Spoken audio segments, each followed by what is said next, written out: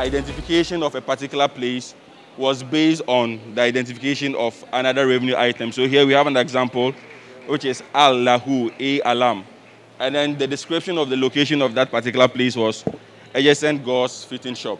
And this description of the location was based on another revenue item, which made it very difficult for revenue collectors to actually identify the exact location of revenue items within a particular area.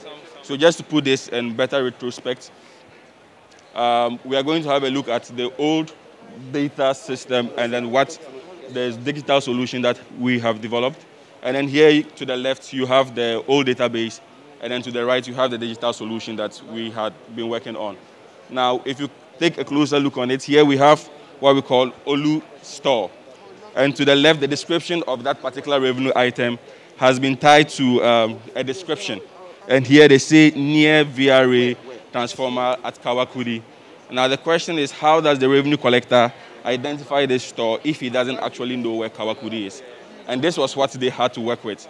It was very difficult for them to actually identify the location based on this type of register. But with the solution that had been developed, it is location-based, and you actually get to see the location of the revenue items presented on a map. Now, to take a closer look, with a map like this, the revenue collector is able to see the overlay, the display, and the location of the facilities within the area in which he is searching. Now, the system actually identifies each revenue item within the boundary to which it is set up on. So to also make things easy, based on the type of revenue item the revenue collector is looking for, it actually displays where those items can be identified. So in this case, where we have the red marks, we're actually looking for only store right now. So where we have the red marks, this represents where all the business items are, and we're actually looking for a business. So what it means is the area that isn't colored doesn't have any business on it. So the revenue collector actually now knows within which areas it should be searching. But because this is a digital solution, it is possible for you to actually put in search queries to identify what you're looking for. So once the revenue collector has this system and then search by the name of the person, he's able to identify it. And in this case, when he searched for it, he's able to see it. And then down here, we have the name of the business as was displayed in the Excel sheet that I showed earlier on. But here now you can see it, and then you can also see the owner of it. But in the Excel sheet, they didn't have this. Now, this is just a snapshot of the solution that has been developed, but I will go and look at the details of it.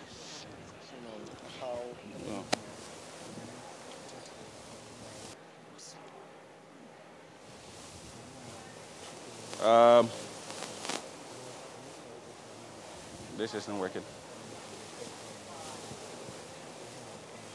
Okay, so basically we're helping MMDAs transform their information like this to information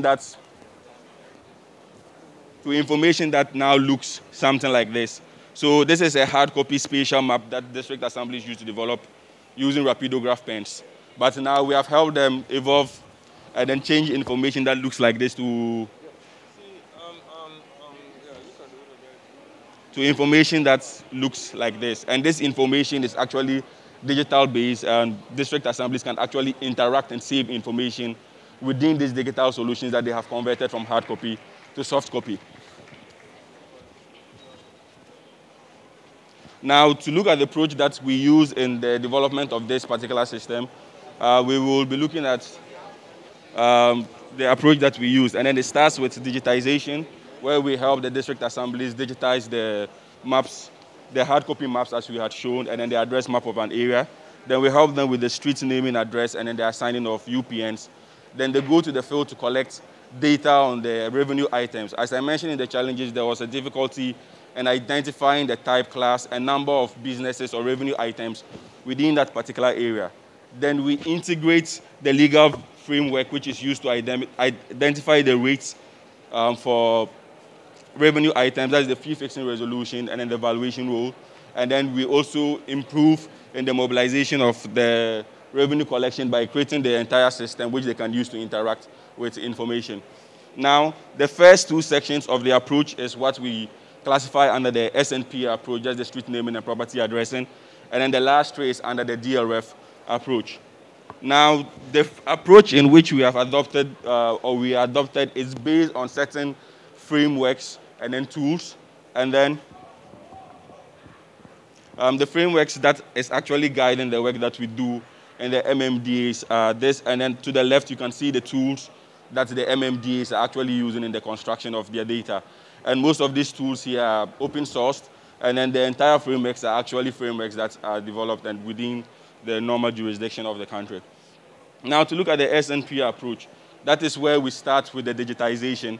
The district assemblies, first of all, find or get an aerial photo, and then what they start to do is to try and identify the boundaries for which each of the revenue items are actually located within. And this is what we call the digitization phase.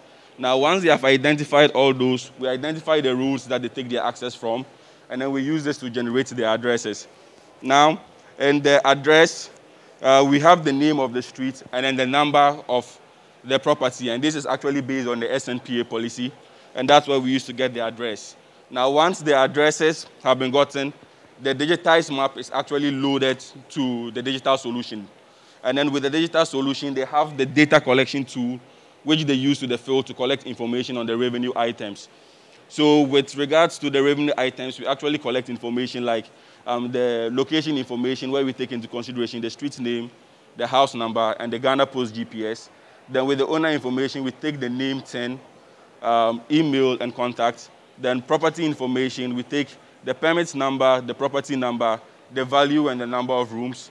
Then with the business information, we collect the business name and then other certified documents that they need. Now, so far on the system, we have a total of 3,795 houses, 484 properties. So the platform actually has various variations. We have the desktop app, which is used by the administrative team and the management of the records that they have. We have the data collection app, which is used to collect and update information from the field. And then we have the revenue collection app, which is used by the revenue team for collecting revenue on the field. Now, the system, as I mentioned earlier on, is web-based. So you can actually access the site using the URL. And this is what the landing page looks like. So now to look at the desktop app, once you enter the URL, this is where it brings you to. Now, though everyone might have a URL or can access the URL, there's still some security protocols that limits people who have the URL from accessing the information that's on the site. This is just to make sure that only people who have been given the privilege or access to the data can actually access it. And based on your privilege and your role in the MMDA, that will also determine how you access and interact with the information. So once you have your username, you put it in, and then you click on sign in, and that logs you in.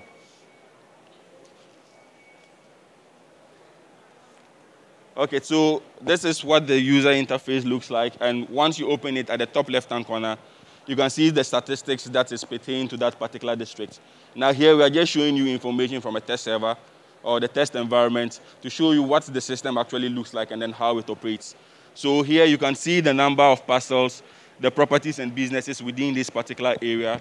Then you have the amounts expected and the amounts collected, as well as the number of transactions. Now, to see the data in its individuality, we have a plus sign there that when you press can activate the data that you actually want to have a look at. Now, since we are looking at IGF, you have a list of the IGF items there you can activate to see on the map. So once you activate those maps, this is what it looks like. Now, because we're helping MMDAs track revenue collection, we have a symbology that shows how this actually works. Now, each of the parcels that is painted or colored red shows that the property for that parcel is due and the person hasn't made payment. And the green ones actually show that payment has been done. So when you click on the parcel, you're able to see the owner and then the owner's details and whether it's actually a property or a business. Now, if someone walks into the office and wants to make payment, all you have to do is just click on this button, and then you have the collection form. And then this is also the same in the revenue collectors app, which the revenue collectors will be using. So it actually makes their work easy when it comes to revenue mobilization. Now, you can also see more details of this particular property when you click on the business details form. And then when you want to print the bill or the demand notices, which the district assemblies usually have to distribute, you click on that, and then you have the demand notice. Now, this is the standard template that the MMDAs are using, and this is actually from, has been prescribed by the Ministry of Local Government. So you have the signature and then the stamp of the Municipal Assembly here to show the authenticity of that particular bill that is being distributed. Okay. So the system also has other functionalities apart from just looking at data and then tracking payments. We have, I'll just take you through the certain one. And once you click on that button, what I want to show is actually the fee fixing resolution. And once you click on that, this is the full list of all revenue items that can be identified in an MMDA. And this list has been designed and prepared by the Ministry of Local Government in consultation with other stakeholders to come out with this list. Another feature we have in there is the GCR model, which actually inputs the GCR or the receipts that revenue collectors use in distribution to make sure that the security in what they are collecting and then what they are recording on the system. Now, the other functionalities of the systems are that we have a dashboard which can be used to monitor and then track revenue collection at the district level, at the regional level, and then at the national level. We also have an SMS option which can be used to send SMS to ratepayers, also give them reminders, and then notifications anytime they make payments. Now, we also have a net reports that can be generated. We're looking at helping MMDAs also manage their revenue records properly. So they can generate reports from the system, and then we have an e-payment option where ratepayers can now pay using the GHQR code or a short code whenever they get their bill to pay their revenue without necessarily having to go to the regional office or waiting for a revenue collector to come to them.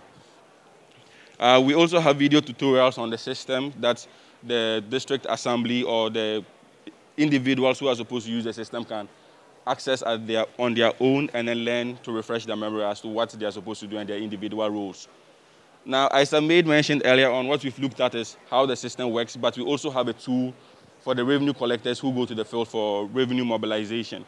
And what the tool actually does, it makes it easy for the revenue collector to identify where he's going to, because we're speaking about location of revenue items. So how this works is, on the revenue collection app, which is installed on a tablet or a mobile device that the revenue collector uses on the field, there's usually a blue dot that tracks the mobile device the revenue collector is. So basically, it's tracking the location of the revenue collector as he moves. So as the revenue collector moves on the field, that blue dot also moves to show him where he was and where he's going to. And that's what helps in identifying the location of the businesses or the properties or whatever revenue items you're looking for. So once the revenue collector clicks on that, it loads the payment form. And the payment form is similar to what I just showed earlier. And then once he's there to collect payment, he fills in this form, submits the form, and the payment is recorded and then submitted to the main system.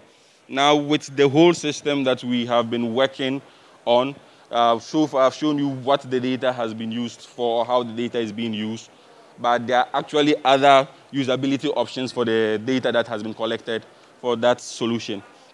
And amongst them are currently in existence and what other platforms that are being developed. From the first one I had just shown is the GRA Rent Tax app, and then we also have the OASL, that's the Ground Rent Tax app. But from the data that has been developed and collected on the system, it could also be used in the options of spatial and urban planning. There's also expressed interest from rent control for the development of a rent control app, which they will also use in managing their affairs on the field.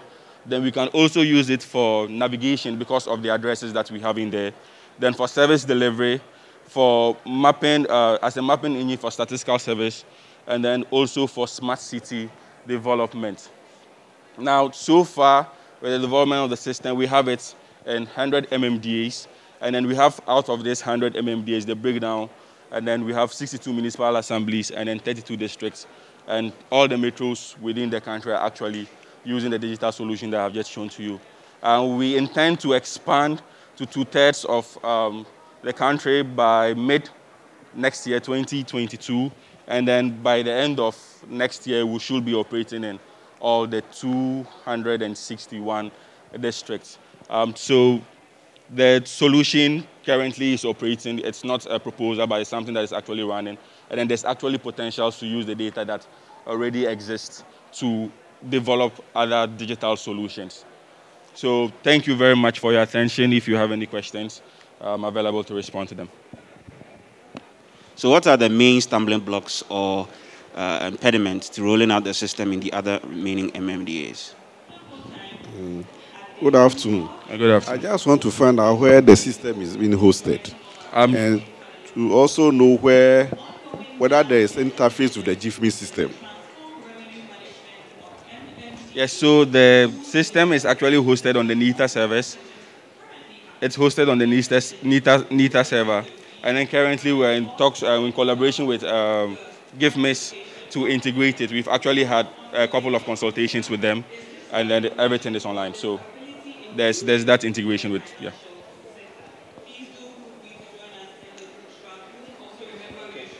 Any other questions, please? Yeah, how are you building the capacity of the MMDAs to be able to utilize the system? And are constituents of these areas aware that something like this is being used to collect revenue? And then also, is there something on the other side that shows how transparent these funds are being deployed? I mean, you're collecting the revenue, but can you also go a step further and show the people how that revenue is being used through a centralized system such as this? All right, so to answer your first questions, we actually provide district assembly with capacity backstopping. So once they are building the data, we are actually with them in every stage and in every phase. We give them the technical support when necessary. There's actually also a manual, and as I showed earlier on the system, there's video tutorials that actually show how they can use it. So in terms of capacity in using the system, they get that full 100% of that. Yes, other districts also know about it. And then recently in the budget reading, the software that the minister was referring to of upscaling to all the districts was actually this. Yes, so the other districts are aware, and there are actually some of them that have approached to use the system just this year. So as we made mention of upscaling to 170 of them by mid, we're actually considering those districts too. So there's actually information on that. Thank you. And Second question, which is about transparency in the use of these funds and how that can be. Yes, so as part of the system, when I showed the dashboard where we looked at monitoring revenue, so we have monitoring at the district level, monitoring at the regional level, and monitoring at the national level.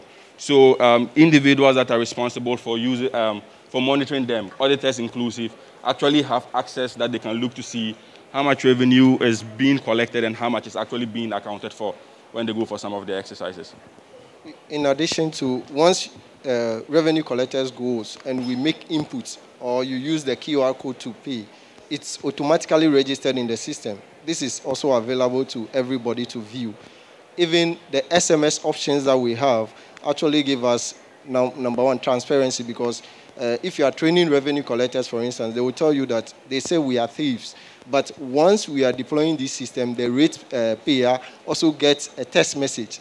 So he can use that text message as a case in any to have his argument that, oh, I'm paying rate, I'm not seeing this, and those kind of things. So this is basically to say that we are interested in building the structures, the substructures, making our decentralization works through the use of a system that belongs to the people. Thank you. All right.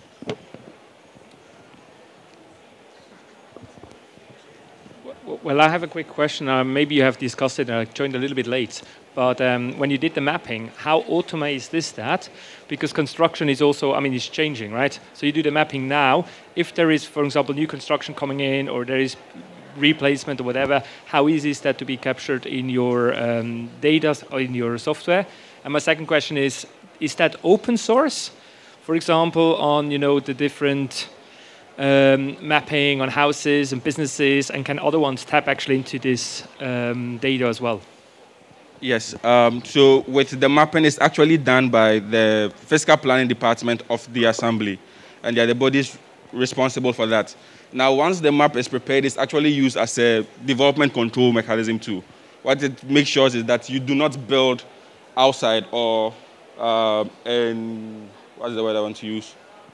In disagreement with what has been designed. So you actually follow it. So whatever is happening, the development is in conformity with the plan that has been prepared.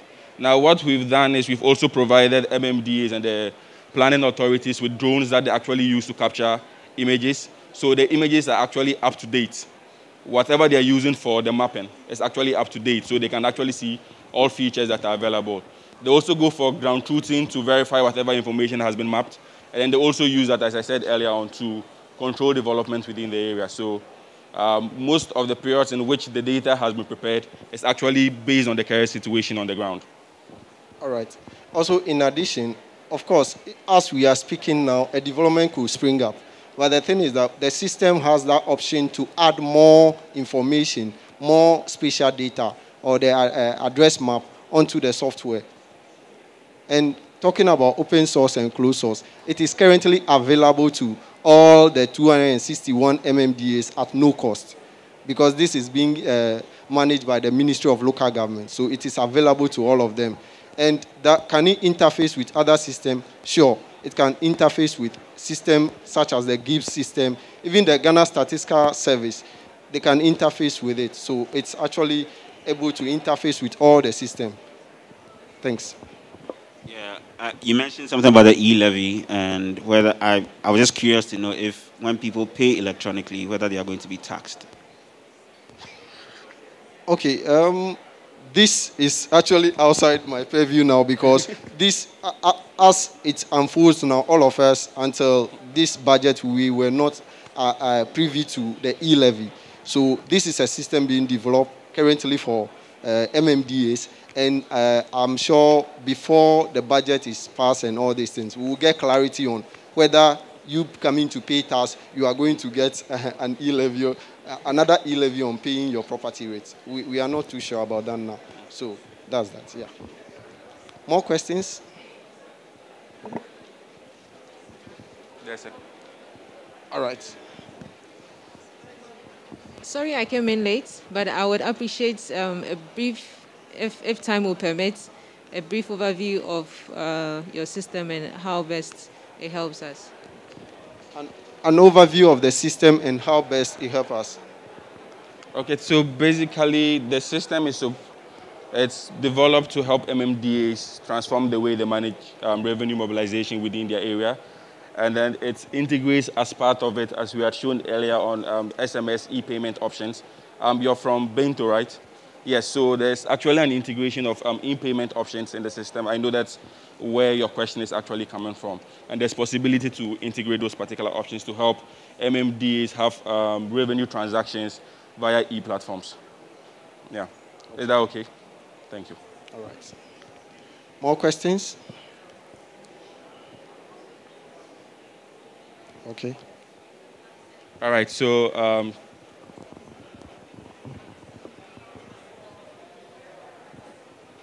so thanks very much for coming to participate. We'll leave our contact behind in case anyone has any further questions or need any clarity. You can easily get in touch with us to have that. What do you want? Oh, okay. Yeah, so thanks very much for coming, and then you all have a lovely day. Thanks. Thanks, you too.